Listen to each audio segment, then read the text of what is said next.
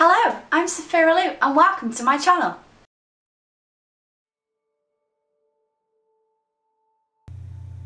Hello guys, and welcome to my third piece for this YouTube Artist Collective theme, Cards of Many Fortunes, Fates and Fables. If you haven't seen my other two videos, you feel free to check them out. It will show the other two speed paints of the other two pieces that I will show at the end of this video. This basically is the final card that I was looking at doing, showing them as lovers, showing these two characters deeply in love and showing that their fate, no matter how much it will bring them apart, they will always be in love with one another. I kind of, after reading the story of the sun and moon, really hoped that at least they'd get a glimpse of each other among like the sunset and the sunrise, and this is like the moment I really wanted to capture. And considering how much I've kind of fallen in love with these two people, well, these two characters and their fate, I think it would be really nice if I in the future did a few more of these. I really struggled with the posing on this one. I knew I wanted them to be almost reaching for each other, having a brief moment together, just to capture that, like, we have each other no matter how far apart we are, we will always be together. And I really wanted to have that moment between them. Everyone in the YouTube Artist Collective has worked so hard on this theme, and I really do love what everyone has done so far. I've been very fortunate to be a part of this group and to get all the sneaky peeks and behind the scene footage, and from what I've seen, from what people have done, you guys are genuinely in for a treat. They've all done such a phenomenal job.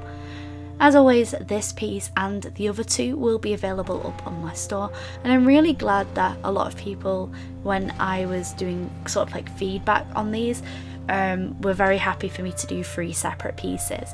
I think if I did, as I have mentioned in the previous videos, I think if I did just one piece, I don't think I would have been able to get everything that I wanted in just one piece alone, and it kind of made sense for me to do more than one since it was a tarot card style idea that I was going for. If you guys are a regular to my channel, I do really love things like this, and I have done a Plant Witch tarot card, which are my 2 own characters, and I will be doing a Mushroom Hunters tarot card idea as well. Just mainly because I'm very inspired by these pieces of artwork that are on these tarot card styles, and I think it just makes for a really beautiful idea. There are prints available for this up on my Redbubble store, as well as prints of the other 2 designs as well. And if you want to check out the videos, please feel free to. They've both been uploaded by now, so you should be able to check them out, and you'll be able to see all of the videos all together. I think if I put all the video footage in one video instead of getting like a 10-minute video, you would have ended up with a very long video, and I don't think anyone would have sat through that much of not only me talking, but you know, that much footage of someone drawing. I think personally this one isn't my favourite. I really do love the moon design that I did, just simply because I love that colour palette so much more. But what I really like about this piece is the blending in the middle, where she's almost cooling off in the centre and he is warming in the centre as well, just to create this almost like feeling that he is radiating her light and she is accepting his coolness. And I just, in my heart of hearts, even though they will never be together because they know that their love will cause destruction across the world, that it's unfair that they shouldn't be together, and just to have these brief moments, an eclipse almost, if you will, just means that they get to be together, even if it is just for a brief moment.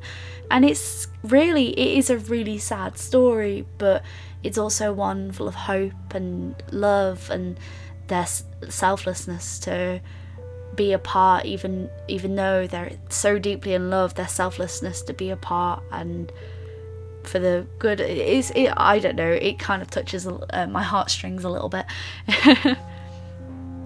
The equipment I've used here is Faber castell mixed media paper, Unipin fine liners, mangaka flexible, and I use my Windsor Newton Pro markers, use a little bit of finetec at the end and some Uniball fine liners.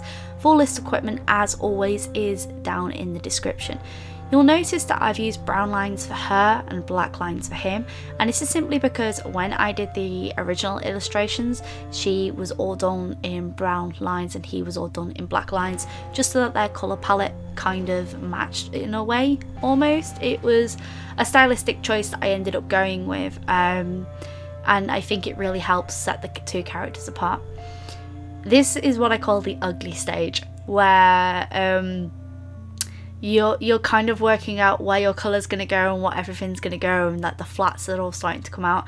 And this is the part where I was just looking at the piece and I was just going, I don't know if I like this. And as always, my perseverance to push through and just for me to see where it was going to take me, because sometimes I find that with art we get too wrapped up in perfectionism, and I think that when we strive for perfection, but at the same time we should accept the mistakes that we make and learn from them. What I learned from this is I definitely need to get better at drawing males, definitely. He's very feminine in his features. I can draw them face on and slightly to the side, but anything in between I really struggle with. So that's going to be my turning point for this year. As well as I really did love drawing these tarot card style ideas. I just love how everything felt painterly, and I was really inspired by Art Nouveau, as I am for most of my pieces. If I'm not inspired by pretty much older storybooks, I'm inspired by Art Nouveau and like lots of older style paintings. I feel like I have a very anime style, but it's inspired by a lot of different things, and I think I've come to accept that I really enjoy my style at the moment. I like how far my art has come on. Not to say that I don't see where areas I definitely need improvement of where I want to, like where I would like to take my art in the future, but I know that the style that I have at the moment I really do love.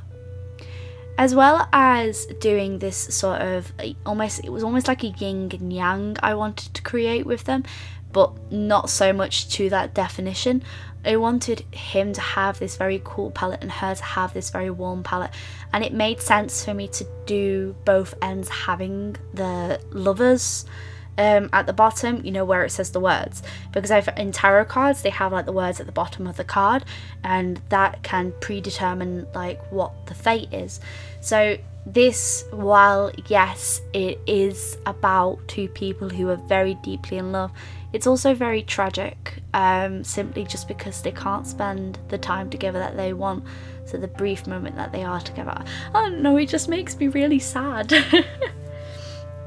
If you guys have done any pieces as a non-official member of the YouTube Artist Collective, oh my goodness, please let me see. I really want to see what work you have done. And what would you have done with this theme? Like, would you have done playing cards? Like, I'd really love the idea of like humanizing playing cards, and I would, if I were you, check out some of the amazing people in the collective who are all listed down below. Links to the other two videos I've done will pop up on the screen throughout the video as well as at the end of the video as well. I'm really proud of all three pieces, and all three pieces are for sale up on the store, as well as prints are available if you want prints. If not, there is stuff on my Redbubble store as well. But I really enjoyed doing this. It was nice to tell a story through a series of illustrations, and that's something that I always want my pictures to do. I want them to tell a story. I want you to look at them and there's Bella again. I want you to look at them and be able to understand what I'm portraying through them, and I really hope I managed to achieve that. And I hope you guys have enjoyed all three pieces as well, because I certainly did enjoy drawing them. Coming to the final touches now, using that finetec palette to add a little bit of shimmer, because everyone loves a little bit of glitter, just to add and pop out some areas that just needed a little bit more zhuzhing. And here's a few final looks over the pieces. This is the sun piece. I absolutely am in love with her. That is the lovers piece, and on the end there is the moon piece. I hope you guys have enjoyed all 3 pieces of my YouTube Artist Collective. Maybe like, comment, subscribe, but as always folks, stay creative.